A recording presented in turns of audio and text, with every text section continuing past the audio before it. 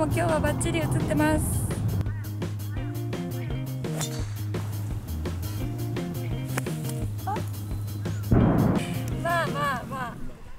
皆さんこんにちは、三枝心です。今回御殿場の動画を上げるんですが、ちょっとなんかってなりそうだったので、一つ喋っておきたいことがあります。実は私は御殿場に行った後に何日後かな、富士コースでスランプを脱出しました。なんでちょっと動画がね前後しちゃってるんですよ。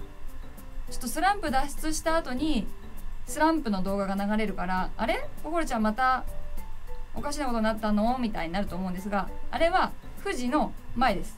富士の前だから、こう私のスイングよりもコースを見てもらえたらなと思います。御殿場はかなりねまだってなりながらラウンドしてます。はい、以上です。おはようございます。今日は御殿場ウエストのホテルに前入りをして宿泊しました。はい、御殿場にはねホテルないんですけど、ウエストの方にホテルがついてるのでそこに泊まって、今から前回雨だったんでね御殿場リベンジしに行きます。ウエストのホテルはですねすごい綺麗なんですよ。ちょっとカメラ逆にしますね。こんな感じで、ここが御殿場ウエストのホテルです。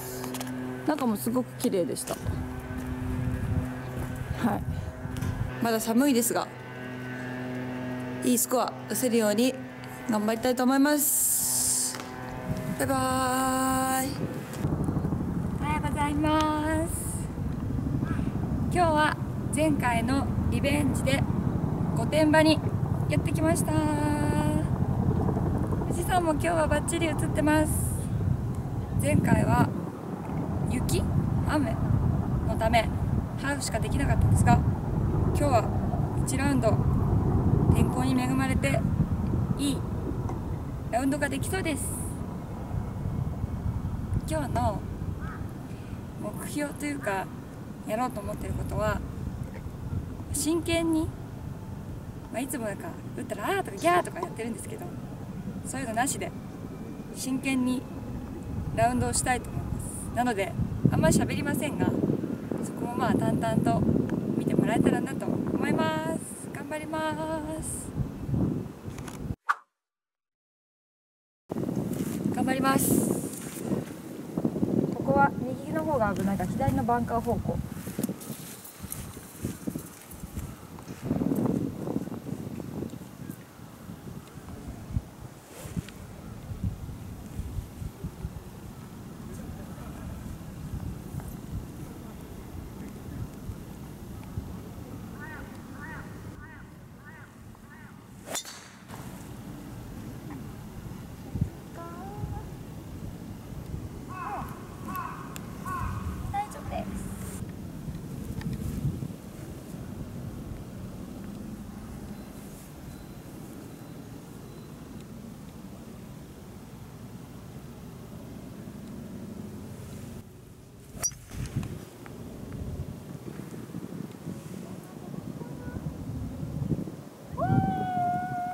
ギャリーとかやっちゃった。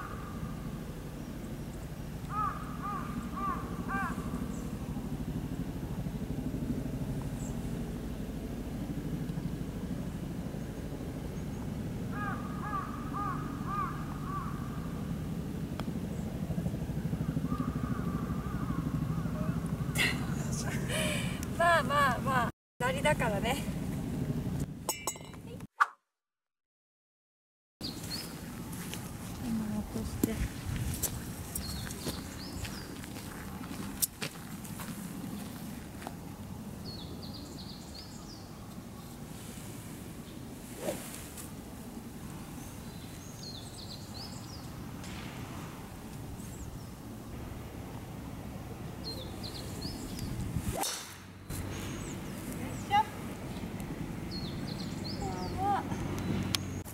に当てるイメージかな。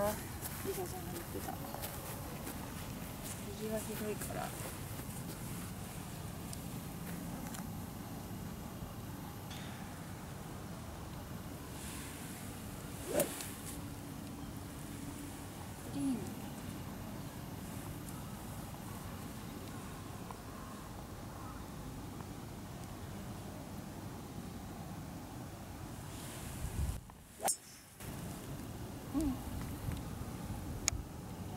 かな。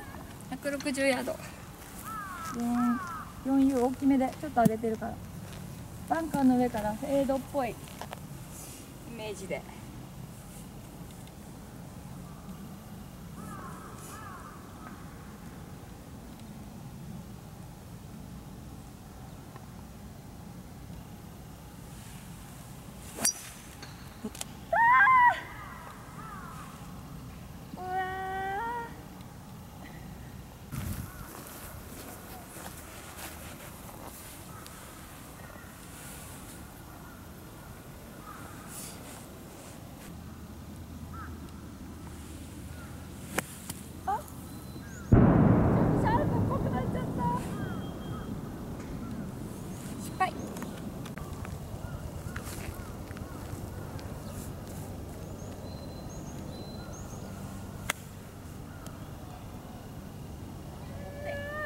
待って、あっと待って、あのまた。打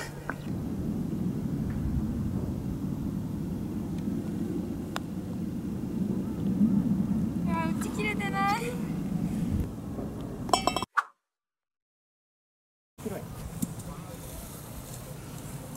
そして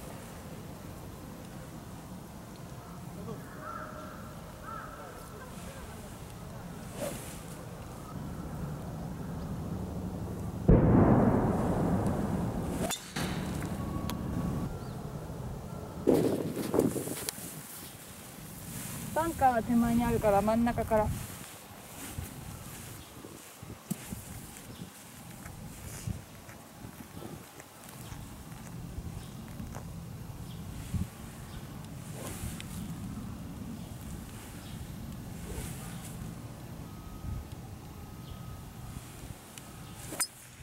ちょっと左だ。力入れないことで。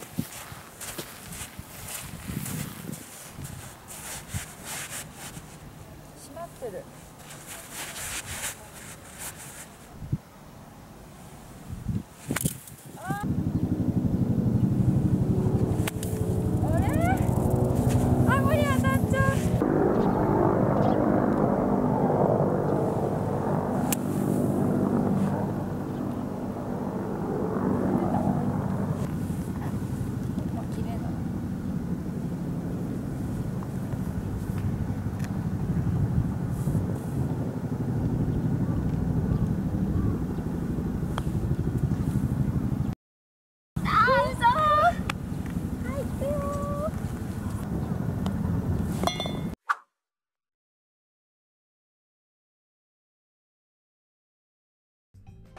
最後までご視聴いただきありがとうございました。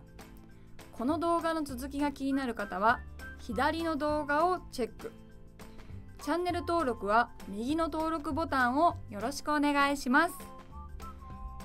コメントと高評価もお待ちしています。